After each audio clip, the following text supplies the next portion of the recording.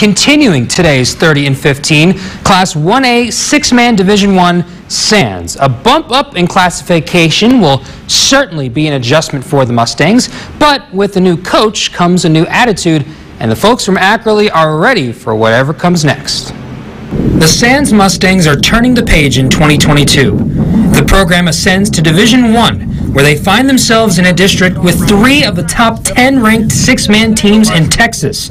To begin this new era of higher-level district play, Sands hired first-year head coach Ty Keith, who believes quality opponents will make the Mustangs better.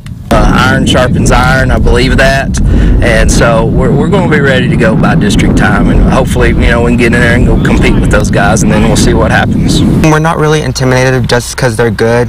I mean, yeah, they're ranked good, but we're not intimidated. We take one step by the way and just give it all we got.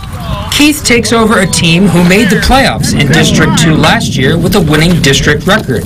He's already made an impression on the seniors who believe he's the coach to make the program better by doing it his way. He's really loud. He yells even when he tries to normal talk. He hypes everybody up even when we do wrong.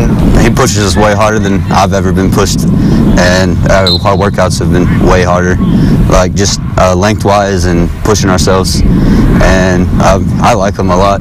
I think he'll teach us some good stuff throughout the year. If the Mustangs are going to make any noise this year, they'll need to lean on their biggest strength, running the ball. An experienced line and a stable of backs has Sands believing they got a shot every week. We've got some really good running backs. We got Michael Diaz and Chewy Porras and Xavier Cisneros and Anthony Haston. Our line is steadily improved. I really like our line. I got 2 juniors and a senior on the line right now. My goal is that we were a whole lot better football team by the end of the year than we were at the beginning of the year. I'm ready to see our development as the season goes.